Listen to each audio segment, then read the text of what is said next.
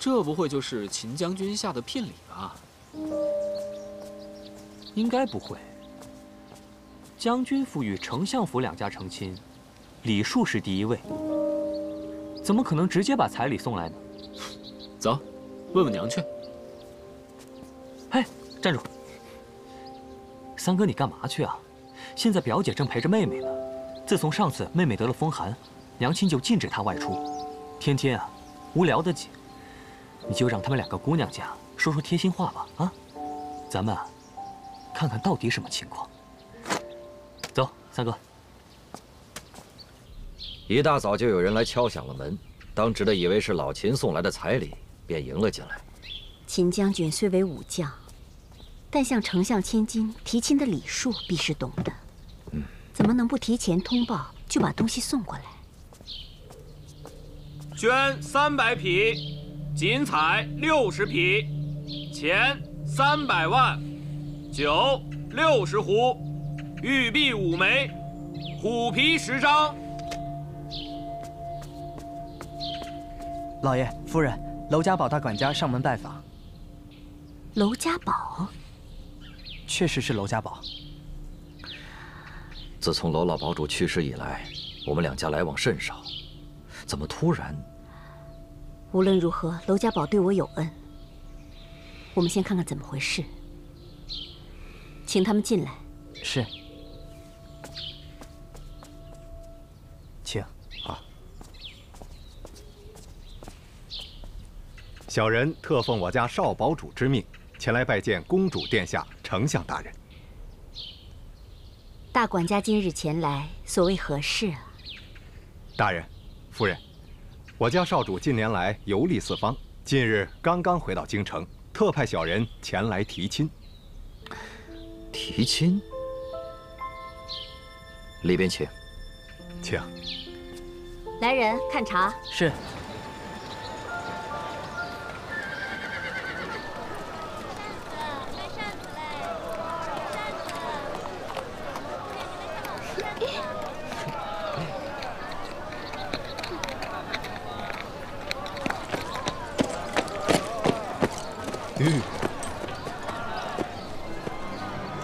是上次落水的那位姑娘。这个人，我是不是在哪儿见过？去。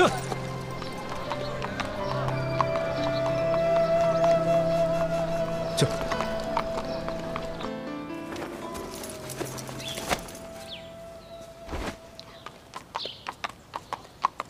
多谢公子。我一路把你送回家，还给你买包子吃，请救命恩人进屋喝口茶，这个要求不过分吧？什么救命恩人呐？你别夸大其词好不好？哎呀，原来丞相府都是一群忘恩负义的小人呢。什么小人呐？你说谁啊？恩人。小女子恳请你去府上喝杯茶，歇一歇。那就恭敬不如从命。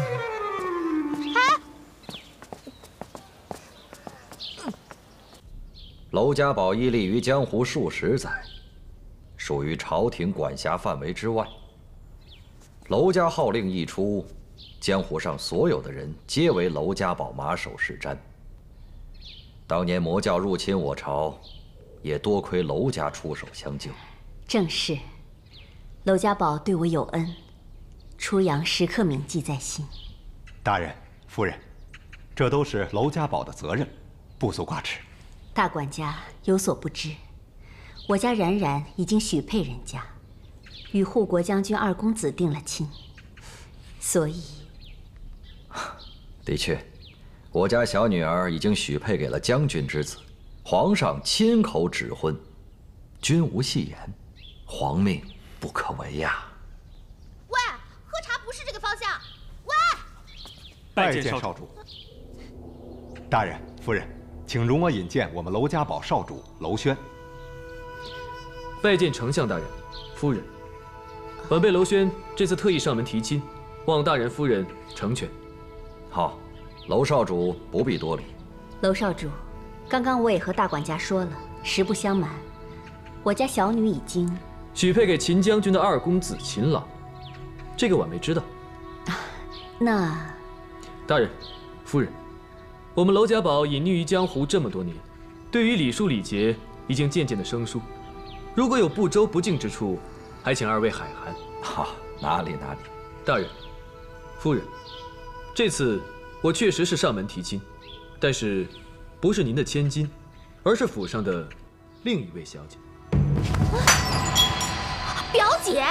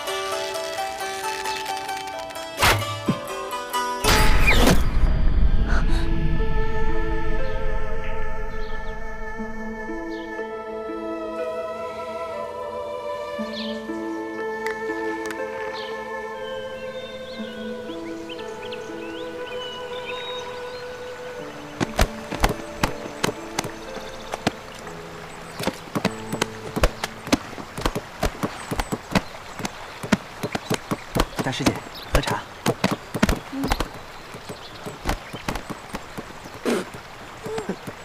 这么烫，你想烫死我呀？大师姐啊，大师姐，吃块瓜吧。这还差不多嘛。不错。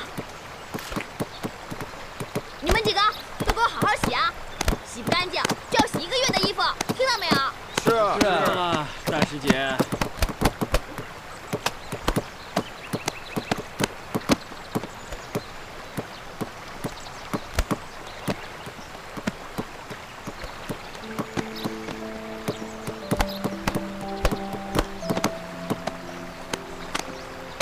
这什么呀？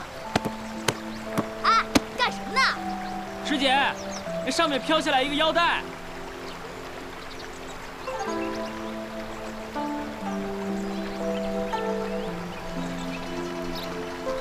快，把它抬上来！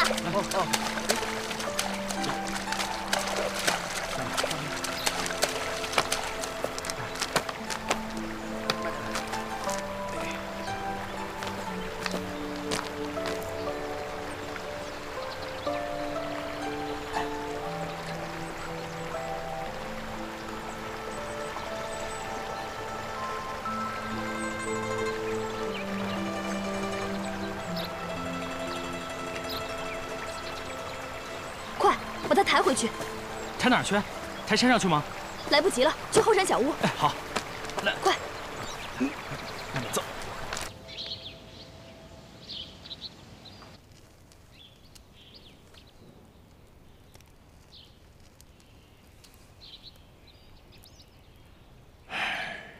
放你在外整整3年，是不是也够了？你还在怪爹3年前没有派你去镇守边疆，害得你哥哥被魔教所杀。孩儿不敢。你娘死得早，你哥哥作为将门之后，远赴边疆报效国家，谁知现在咱们秦家只有你一人可以继承武将之职了。爹老了，你也该回来当家了。爹，魔教盘踞西域几10年，多次犯我边疆。哥哥又惨遭魔教杀害，一日不平魔教，孩儿一日心不安。魔教教徒众多，声势浩大，皇上对讨伐魔教一事也非常重视。这次召你回京，也不是让你就此罢手。咱们还可以从长计议。只是你早已到了适婚的年龄，该为咱们秦家添丁了。爹，苏丞相是朝廷重臣，宅心仁厚，与咱们家又是世交。苏家小姐是苏丞相和初阳公主的掌上明珠，性格活泼，家教又好，是万里挑一的大家闺秀啊！爹的身体已经大不如从前了，你的终身大事一直是爹的心病啊！你考虑考虑吧。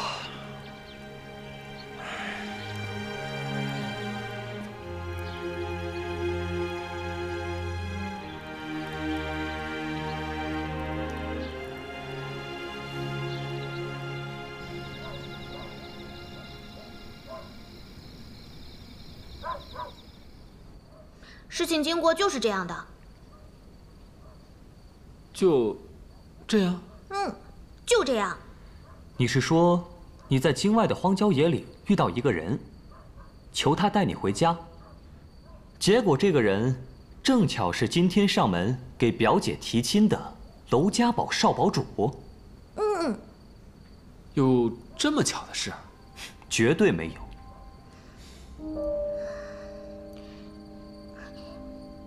你们说，表姐真的会嫁给那个娄轩吗？哎呀，我也不指望那个只会射箭的木头能做些什么了。我不想让表姐嫁人，更不想让她嫁给那个古里古怪的娄轩。那个娄轩深不可测，绝对不是什么简单的人物。娄家堡势力盘根错节，从不在乎什么俗世规矩，也从不把朝廷放在眼里。为何今日要和丞相府的表小姐结亲呢？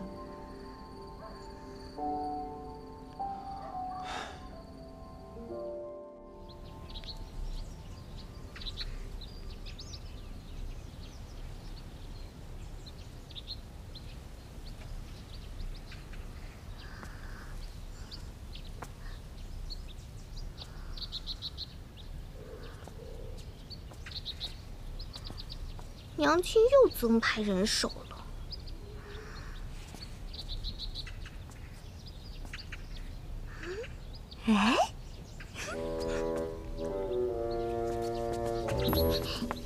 哎，小姐，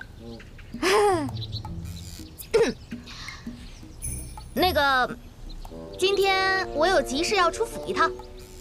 小姐，夫人特意嘱咐过，小姐想要出门，我等必先禀告。不用去禀告娘亲啦，我真的只是出去转一转，马上就回来的。小姐，夫人有令，小姐您是大病刚好，不宜出门。什么大病啊？就是有点风寒嘛。请小姐回去。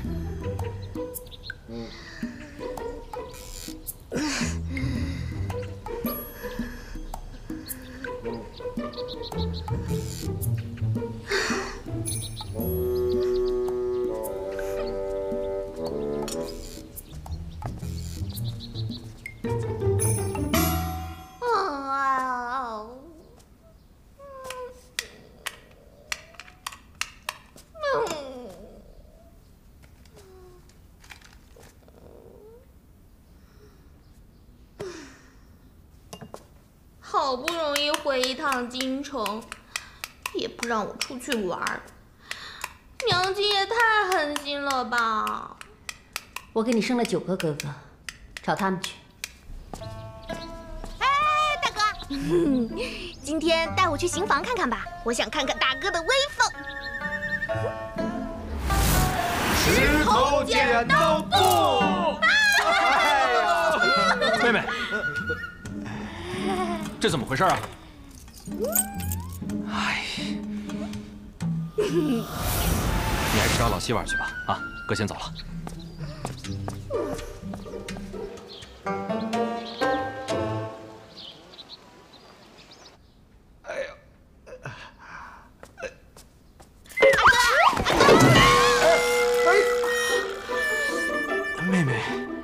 下次可不可以小心一点啊？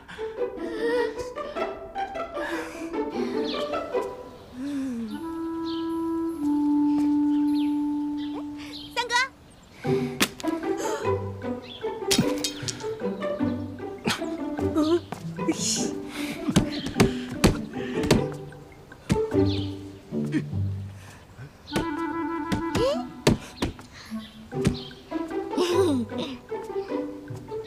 看什么呢？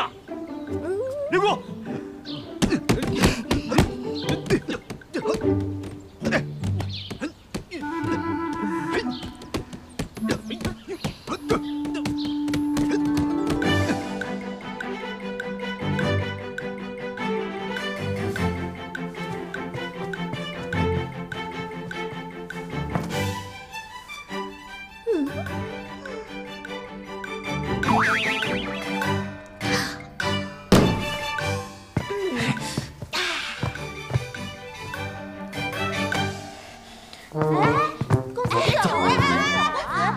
子曰：“人不知而不愠，不亦君子乎？有朋自远方来。”不，妹妹，妹妹，妹妹。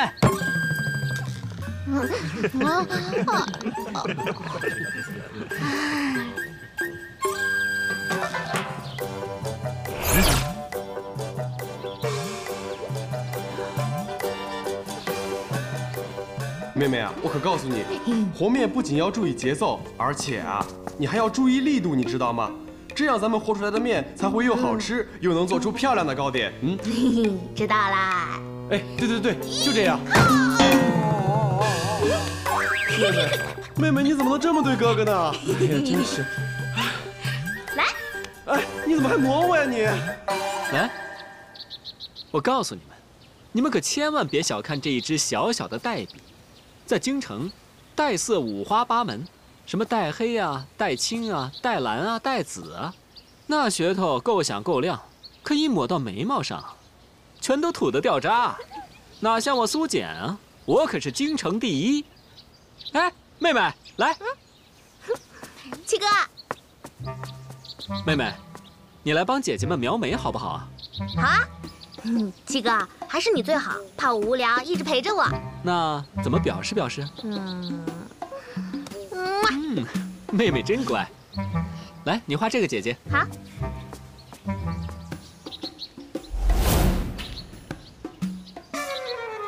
妹妹，怎么样？看。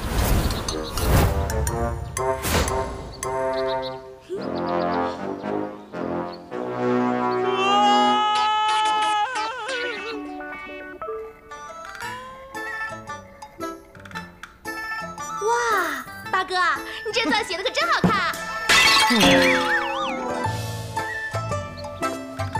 大哥、二哥、三哥、四哥、五哥、六哥、七哥、八哥、九哥，过来陪我玩。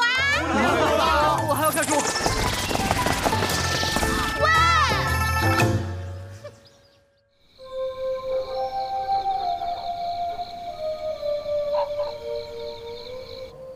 客官，您的菜。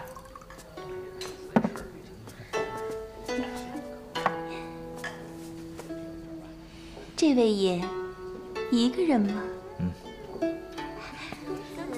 让我们来，我们一起喝啊！哎呀，咱们一起喝吧。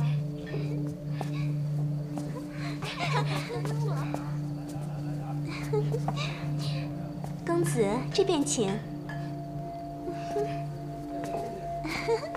来，公子，坐这儿。公子，我们伺候你啊。公子，来一杯嘛。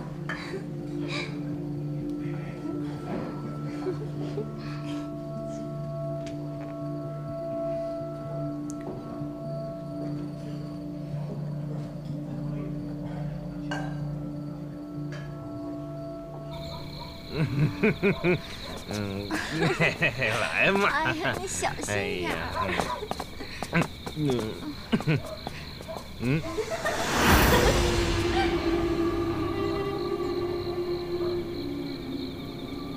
没人。走。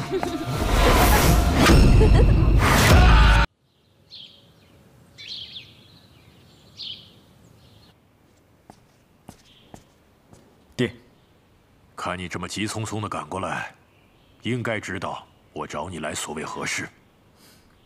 昨日的命案，正是。昨日发生在街头的命案，死者死状凄惨诡异，却和你说的魔教杀人异状极其相似。魔教中人信奉以血养人，吸血可以增强内力，还可以强身健体，也可以使人长保青春。上次听你提起过，甚感骇人。没想到世间竟然有如此惨无人道的杀人之法。恳请爹爹让孩儿亲自调查此事。好，爹爹等的就是你这句话。魔教之人潜入京城，此事非同小可。皇上已命重兵封城，正要严查此事。爹爹认为将调查此事重任交于你，再合适不过。孩儿领命。至此，京城守备总管一职就交给你了。京城的治安一定好好治理。是。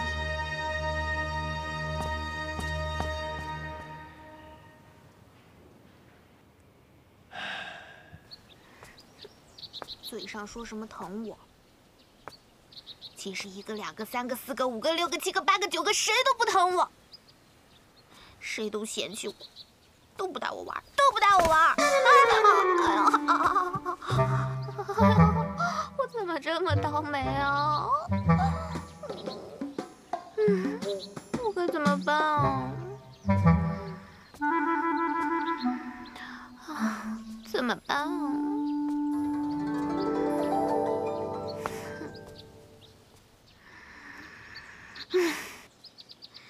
天呀！你要亡我苏冉冉吗？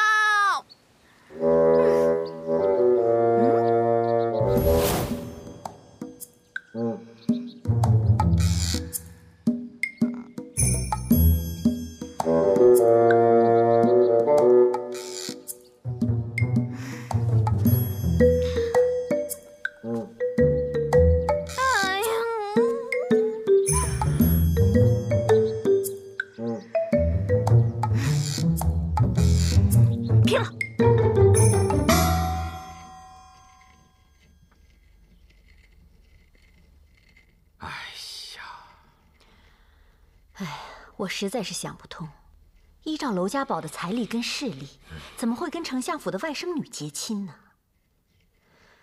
娄家堡向来黑白两道通吃，朝廷都忌惮他们3分，也鲜少跟官宦人家来往。这突然上门提亲，还真让人琢磨不透啊。而且我们跟秦家，我们2家现在处境非常微妙。自从定下婚约以来，2家没再提过。可皇命不可违呀，现在又多了个娄家堡等我们回复，真是焦头烂额。老秦那边不着急啊，就让那个老家伙给我等会儿。可至于这娄家，莫非这个娄少主听说咱们天儿冰雪聪明、端庄秀丽，慕名而来？那是。我们家天儿可是万里挑一的好姑娘，贤良淑德，蕙质兰心。哎，我一直以为她跟咱们家老三。就是啊，这俩孩子两小无猜，青梅竹马的，我还一直希望天儿将来嫁给我们老三呢。哎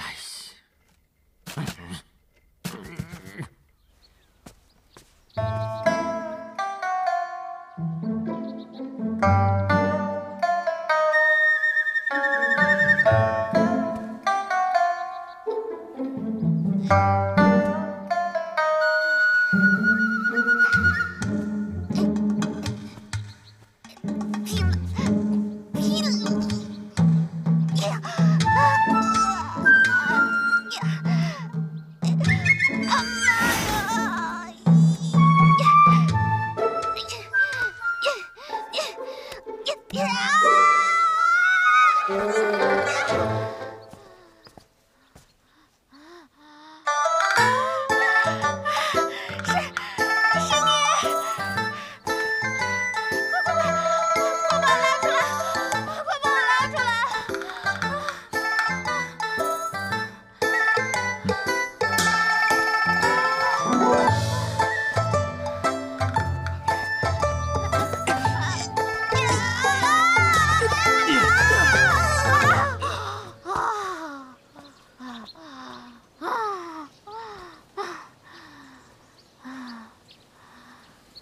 真是谢谢你啊！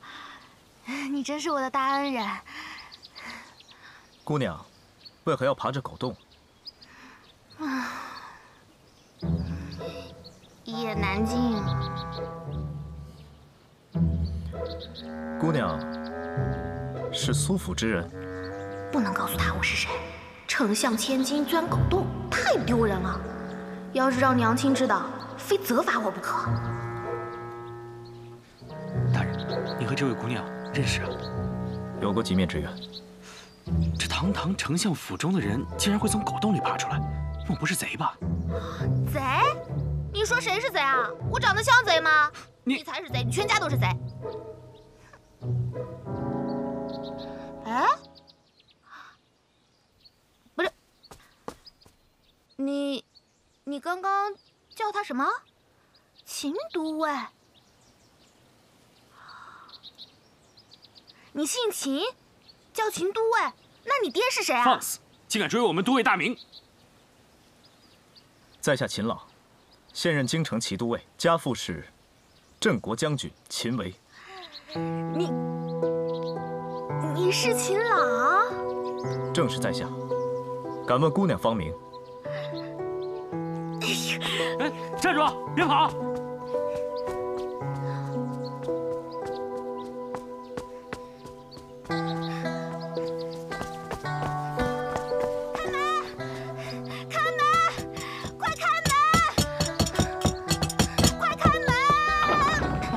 小姐，让开！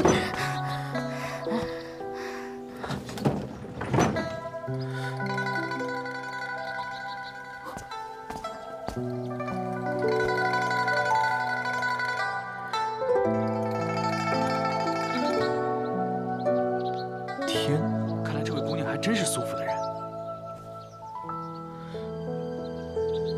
走，回衙门。是。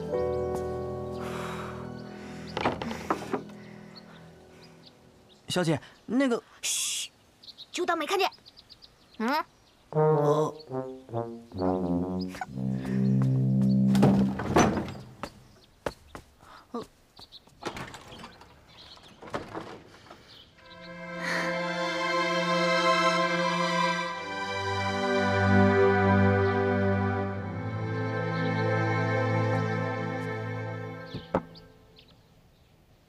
表哥，天气炎热，喝碗绿豆汤吧。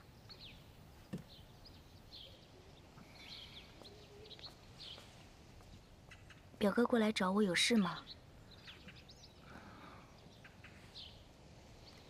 要是没什么事，我就走了。表妹，爹娘还在等你对娄家堡提亲一事的答复。这事我知道。那你的答复是？我还没想好。娄家堡在江湖上名声响亮，娄少主也是一表人才，想必爹娘也会觉得这是门好亲事。是啊，我从小寄人篱下，虽然舅舅舅母待我如亲生女儿，你们与表妹待我如亲手足无异，可是我到了嫁人的年纪了，不能再打扰你们了。不，表妹，我不是这个意思。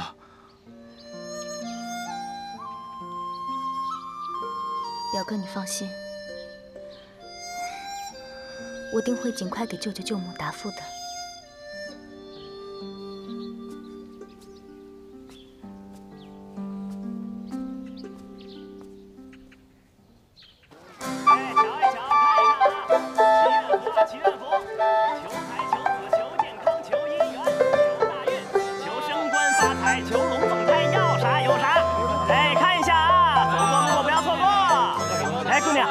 祈愿符嘛，祈愿符，你快看看，我们家的祈愿符可灵了。你要是有什么愿望，把这个符啊往树上一挂，不出3天，保管灵验。真的假的？真金不怕火炼。要几个？1个、2个、3个、4个、5个，15个。什么15个。15个？哎，这，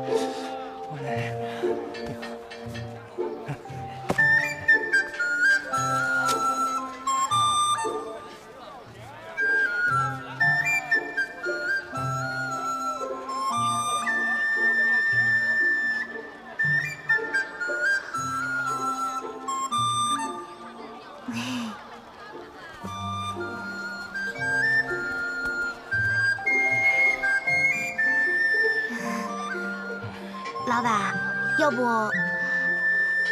我拿这些东西跟你换吧？它起码值10两银子呢。姑娘，我这个祈愿符是祖传的，1两银子一个。你这10两银子恐怕不够吧？1两一个，也太贵了吧！哎，姑娘，我们家的祈愿符可是包管灵验的。可是我也没带那么多钱啊。姑娘，你手上那个玉佩值4、5两银子。这个玉佩可不行，这是我哥哥给我的，说是以后给我未来的夫君。虽然不知道它值多少钱，但是我不能给你。哎，姑娘，要不这样吧，你把这玉佩抵押在我这里，明天呢，你把银子带来了，我再还给你，不就得了吗？明天？还在这儿？我天天在这里啊，我们做生意言而有信。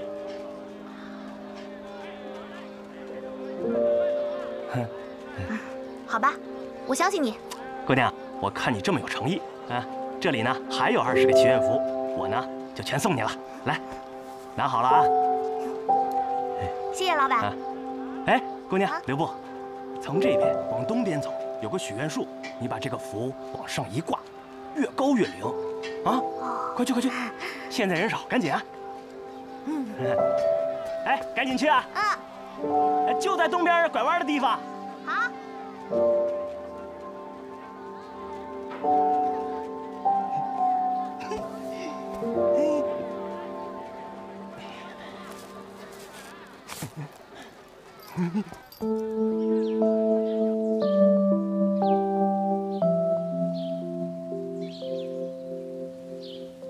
各路神仙保佑，爹爹、娘亲身体健康，长命百岁。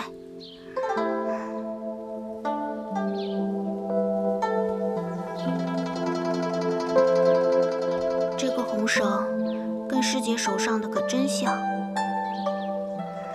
回京城这么长时间了，也不知道师姐他们怎么样了。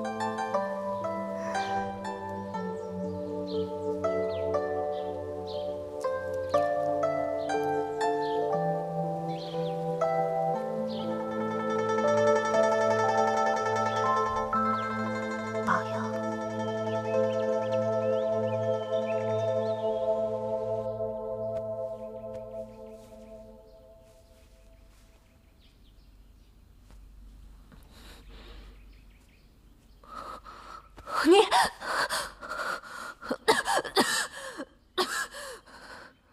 你是谁？你别怕，我叫杜瑶冰。你别跟我耍花样，你到底是谁？还有，这里是哪里？你最好跟我说清楚。你看你生得这么标致，脾气倒还不小。我好心救了你，我还没问你是谁呢，你就问我，你不觉得应该有个礼尚往来，先来后到吗？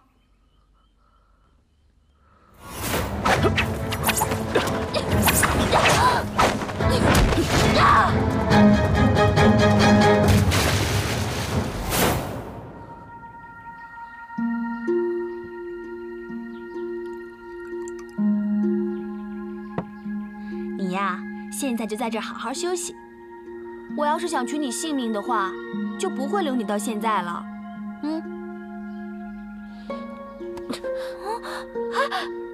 哎呀，姑娘，我虽然不知道事情的前因后果，但是我杜瑶冰既然救了你，不把你治好，我是不会放你出这个大门的。反正我也没什么要紧的事儿要做，你要是跟我耗着，我就跟你耗着呗。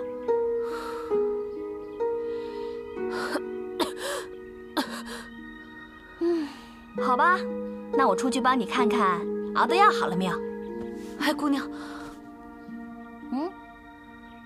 我可以相信你吗？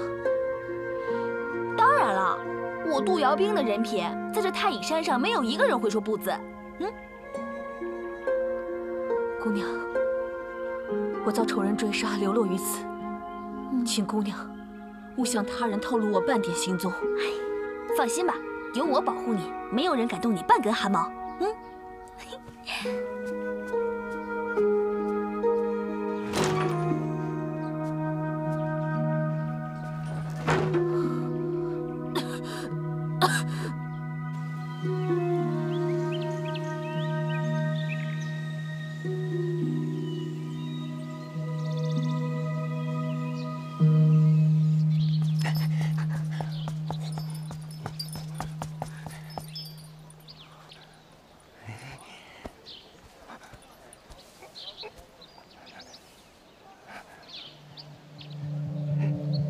简直价值连城，赚大了！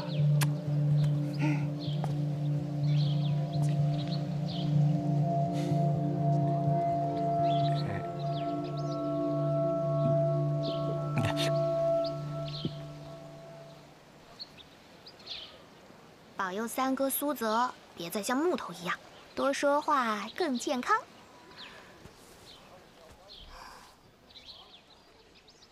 保佑梁天表姐。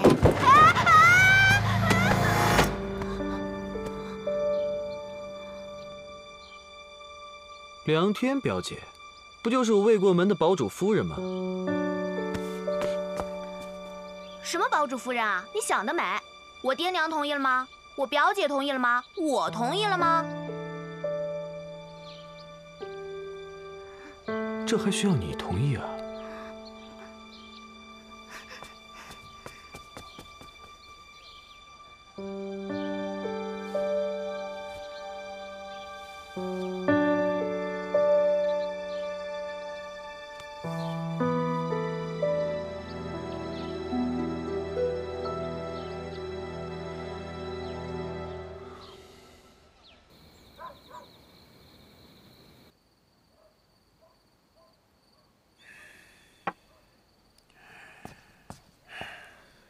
父亲，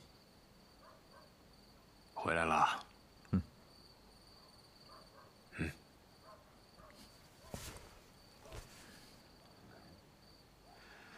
新官上任，事务可顺利？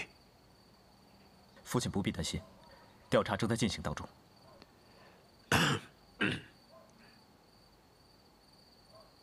明日，你去丞相府拜访一下，把你连日来收集的魔教情报，向丞相大人汇报一下。是。